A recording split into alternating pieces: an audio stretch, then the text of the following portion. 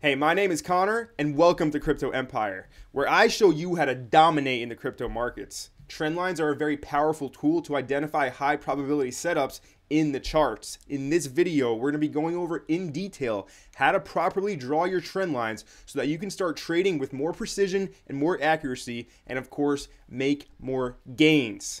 So let the gains be with you.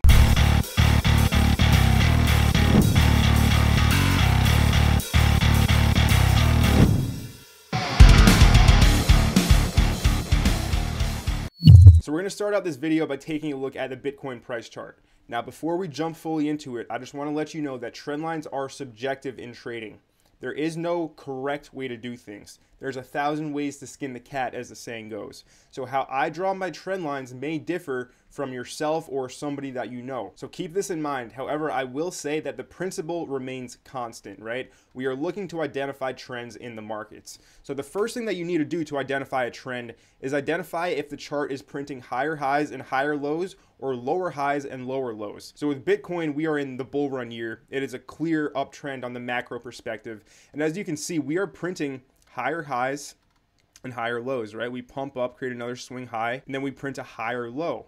Again, we make a higher high, we break this all-time high, and then we make a higher low again, right? These are clear uptrend signals. And then up here, we printed a higher high. However, we ended up creating a lower low. So we're going to get into how that actually happened by drawing a trend line on the chart. So to draw this trend line, it's very common for a trader to look for a point at the chart such as this one. We had a pump up and then a pullback. This in itself was a trend line break, and then we started to reform the uptrend. So a lot of people will go ahead and make this the start of the trend line and then connect that to the candle closes, right? We connect that to the candle body closes, and we can see that we have a trend line that has 3 touch points. We have one touch point here, we have another touch point here, and then we have a third touch point here. And we try to look for trend lines that do have 3 touch points because that is confirmation of the trend. Now, personally, I would draw this trend line a little bit differently because we have been an uptrend for longer than January 27th, right? We've been moving higher since really last March when the flash crash happened with the Rona dump. So how I would draw this trend line is I would take it all the way down here to this candle low after we had this pullback. And then I would readjust the top of the trend line to make sure we're not cutting through too many candle bodies. So by doing this, we have some more data on the chart and some more trend line touches as well. And with trend lines, if you guys know me and you've been subscribed to the channel for a little bit, or you've been in the Telegram group and know my style of trading, I love trading supply and demand zones. And trend lines are no different. However, it's kind of diagonal supply and demand zones or diagonal zones of support and resistance. So now what I would do is I would go ahead and take this low and I would connect it to these candle closes like so. Now what this does is this creates kind of an upwards channel, and this channel is acting like an area of both support and resistance in the chart, because as we can see over here, the trend line was respected as an area of support. However, we did end up breaking down. Let me just zoom in so you guys can really see. We used the trend line as support, and then we did end up breaking beneath it, right? And then we saw a pump up. We broke the trend line to the upside again. We regained it, and then we broke down again, but it was never supported. It was a fake out. It wasn't a confirmed breakout. And then we went ahead and resumed the direction of the trend. And as you can see, we had multiple touches of the trend line, right? Price was confirming the uptrend, multiple touches, and then we ended up breaking down up here once again. We broke beneath the upper trend line, and then we used this lower trend line down here as an area of support. So this is why it's good to put multiple trend lines on your chart and draw kind of a zone of the trend, a zone of support and resistance vertically or slanted diagonally, because as we can see, the lower trend line was respected here. We had this one explosive pump out, and then we had the retest. The retest is where you want to enter into the trade with trend lines. Me personally, when I take a trend line break trade, I always wait for the confirmation of the breakout, because as you can see, we have a lot of fake outs with trend lines. It doesn't always follow through and break. So for this specific example, what I would do is I would put my entry in the middle of the zone. I would go ahead and put my stop loss beneath a recent low, such as this one right here. I would put my stop loss underneath these lows, and then I would put my profit target at some recent highs created. such as these highs over here. Now, this is just one strategy to trade trend lines. This is trading the breakout. You can also trade the bounce of the trend line, hopping in the direction of the trend when we do have a pullback, such as a good example is right here, right? You would put your entry right at the trend line. I would put my stop loss beneath the lower trend line in an area on the chart, such as this one, because we can see we have these candle tops over here. And this was actually from the Elon Musk pump. We have actually a bit of a gap here. If you guys have heard of things like the CME gap, I'll just briefly explain what the CME gap is. The CME gap is when we have a gap in price. So we can see that from here to here, there is no candle wicks. There's only this one explosive pump up. And this pump did happen the day that Elon Musk released the news that he put $1.5 billion of Bitcoin on Tesla's balance sheet. And this created this CME gap. This is pretty unrelated to trend lines, but I just want you guys to know what the terminology is. So when you do see that word pop up, you are in the informed crowd and you know what's going on.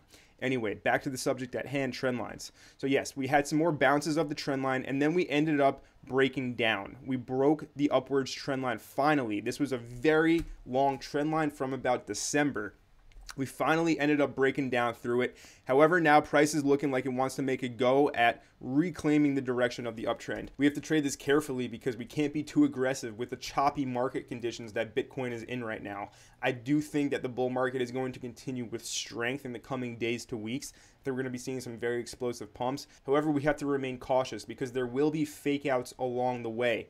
And we don't want to suffer a large loss from being too aggressive and trying to force a trade. No, we wait for the setups to yell at us to enter into a trade. So this is a daily price chart, and trend lines work on all time frames. And now depending on which time frame you're on would determine the length that you are in a trade for. If we're looking at a daily price chart, that means we can stay in trades for longer periods of time. We can wait for them to play out. If we're going to drop it down to say a 4 hour, this means we would stay in the trade for a shorter amount of time.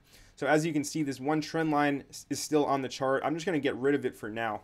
And now over here, we have a downtrend. How I know that is we are creating lower lows and lower highs. Over here, over here. These are lower highs and lower lows. Textbook downtrend. And how we would go about drawing the trend line, we would connect these highs and draw this downwards. And now see over here how I'm not making it perfect where I'm connecting it exactly at the candle wick highs. This is why I said trend lines are subjective. Some people like to connect them only to the wick highs. I personally like connecting them to the candle body closes and the candle wick highs and lows. So for this example, we can see that I'm aligning them on the candle body closes, and it's working out quite well. And perfectly, Bitcoin respected this downward sloping trend line as an area of resistance on the price chart. And also, if we look to the left, we can see that there is a lot going on. It looks like we have a bit of a, call this resistance, you can call it a supply zone. There's just a lot going on the charts, and it's going to take a bit for price to find the strength to push through this. We need the bulls to step in with a lot of strength and burst through this trend line. And if you wanted to go ahead and take a trade on this Bitcoin trend line breakout, what I recommend when I do trade trend lines and what I recommend to all the group members is to wait for the confirmation. With the confirmation, we wait for the breakout and then we wait for the pullback. This is called the retest. After we retest the trend line, then we usually push higher. So I always tend to wait for the confirmation because that minimizes my risk and minimizes my downside. And with trading, risk management is very important. So keep that in mind. Some people, if they're more aggressive, they would enter into a trade as soon as price starts to break out of the trend line, like something like this. They would put their entry here. Price starts to pump up. They get their order filled. You can put your stop loss just beneath the trend line over here. I wouldn't put it underneath this low, and then I would ride it out to an area of supply on the chart. What do we see if we look up and to the left? We see we have a base drop zone. I'll make this red for you guys to identify it as a supply zone, and this would be used as your profit target. So if we were to take a long position, and we'll see what this comes out to in terms of its risk reward ratio, this is about a 3-to-1, 3.6% to 9.5%, just about a 3-to-1 here. So this is what we look for. We look for 3-to-1 setups. This is looking pretty good, not financial advice. Of course, do your own charting. However, we need to wait for the confirmed breakout, and I usually do as well look for a volume supported confirmed breakout. Down here in the bottom of my chart, you can see we have volume bars. What I would look for is a big green volume candle that surpasses these red selling volume candles over here. This is called a volume supported breakout. All of these confluences together would identify a very strong high probability trade in the markets. Now moving on, let's take a look at another price chart and identify some trend lines. Let's look at Binance Coin US dollar. Binance Coin has been going a bit sideways recently. However, we can see that we are forming a bit of a chart pattern over here. And how we would draw this chart pattern is by using trend lines, of course. So we can see we are kind of in a bit of a pennant over here, a bull pennant I would call it. So first I would take a trend line and I would connect it to this candle extreme wick high, and I would draw it across these candle body closes. Again, some people might only want to draw it across the highs, the extremes, which is fine. There's no wrong way to do it. However, I would go ahead and draw it like this to have some more touches on the chart. I would draw it along these candle body closes for the top downward sloping trend. And then for the upwards trend, I can look left and I can see that we have some stuff over here. So I'm going to go ahead and grab this and then connect these to the bodies and some wicks as well. We have multiple touches, right? We have 1 touch, 2 touch, 3 touches. This is a higher high. This is actually a lower low. So this is pretty bearish, but this is the pennant chart pattern. Hence why I drew it like this. Anyway, we are printing higher lows, which is what we look for in an uptrend. So here we have 3 higher lows and 3 confirmed touches on the trend line. This is a confirmed uptrend at this point in time. And with BNB, I would be looking for a breakout to the upside personally. We are in a bull market. Things are starting to pick back up. Market is showing signs of strength. So for this specific chart pattern, it will have to break within a few days, by the end of April, just by judging at the chart. So be looking out for a trend line break to the upside with BNB. How we would go ahead and trade this trend line break is, again, we would wait for price to first of all break out of this pennant chart pattern, right? It's going to go do its thing, consolidate for a little bit more. Then it's going to pick a direction. Now, it's not uncommon to see a fake out in the other direction before the big push higher. So I wouldn't be surprised if we saw something where BNB went and tested these lows from over here before breaking out, retesting, and then pushing higher. So again, there's no right or wrong way to trade this. Personally, I will be waiting for the breakout of the upwards trend line, and I'll be looking to go long at the retest. So how that would look, I would put my entry after we do breakout. I would put my entry right somewhere along here by the trend line. We're gonna have to wait to see how the candles form, of course, because this would determine exactly where to put your stop loss. But as an arbitrary example, you want to put it underneath some candle lows like this, right? So if price goes against you and creates a lower low, you want to get stopped out, minimize your downside, you're out of the trade and you're waiting for the next opportunity. Because trades are like you waiting at a train station. There's always going to be another opportunity coming, knocking at your door. So you can't hold on to your losers. Cut your losers quickly, set yourself up for the next trade, and you will be a profitable trader, and you can make life-changing money in the financial markets. Anyway, for your target, you would want to go ahead, and you guys know me, I love trading fib extensions for profit targets. So I would take this swing high, take it down to the swing low, and we can see our first target is at $769. Next we have $850. After that, $981. Do I think BNB is going to hit these price targets? Absolutely. I'm not a financial advisor though, but BNB, guys, it's pretty much like buying Amazon in 1997. We are so early with crypto. We should all be so grateful that we have the technology, we have the education to go ahead and profit from this bull market. Because remember, guys, there's a lot of people out there that want to learn crypto and they just have no idea and they end up not putting in the work themselves. So kudos to you for watching this video right now. If you're still with me, smash that like button. If you're not subscribed to the channel, subscribe to the channel right now, because you are educating yourself to position yourself to profit greatly if you haven't already made a life-changing amount of money in the markets. So let's continue making these gains. Let's keep on rising to the top. And for now, let's continue with the topic of the video, which is trend lines. So yeah, trend lines, you can use them to draw out chart patterns. This is a pennant, a bull pennant. We are waiting for the breakout. How I would do it again, you want to wait for the confirmed breakout on the retest and then go ahead and take your long position. Stop loss underneath a low. Use your fib extension to find your profit target. Moving on, let's take a look at Luna. Luna had a nice pump today. So this we can use as a trend line break because it did break out of a downtrend. I'm just going to clean the chart up a little bit for you guys. Get rid of this. So this is a supply zone at the top over here, and I will take the trend line by drawing it from this top, and I will draw it down like so. So as you can see here, we had a very big sell-off, and then we regained a little bit and we consolidated. And I remember when this happened, I was expecting a move to the upside. However, the market needed to cool off. Luna had one of the most epic pumps we've ever seen before.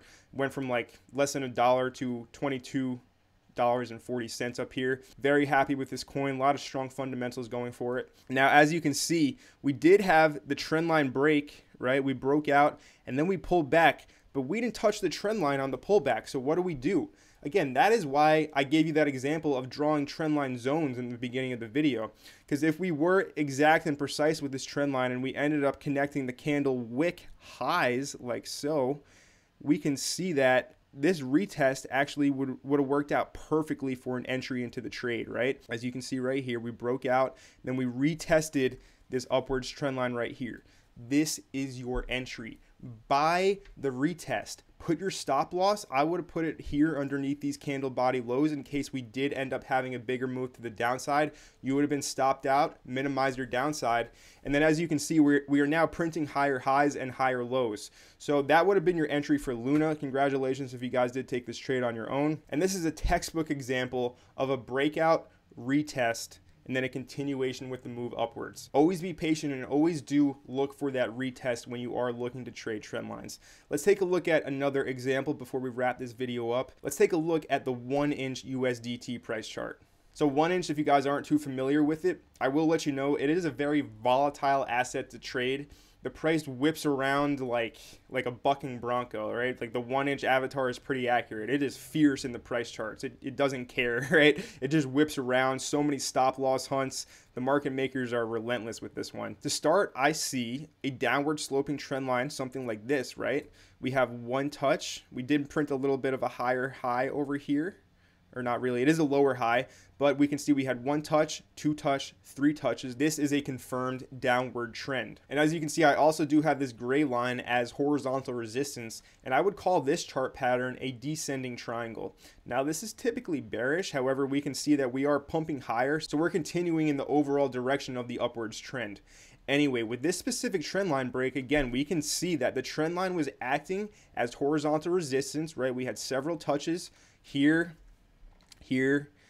This would be the other strategy for trading trend lines. You go short when price reaches the trend line. You put your stop loss just above a recent high. So your stop loss would have been something like here. And then you would have taken your profit at a level of support on the chart, such as right here. I'll draw that a little bit better, something like this, right? That is the other strategy. If you don't want to trade the breakouts, you can just trade the bounces of the trend lines. Both work perfectly. This depends on you as the trader. What is your trading plan? What is your trading style? How do you want to do things?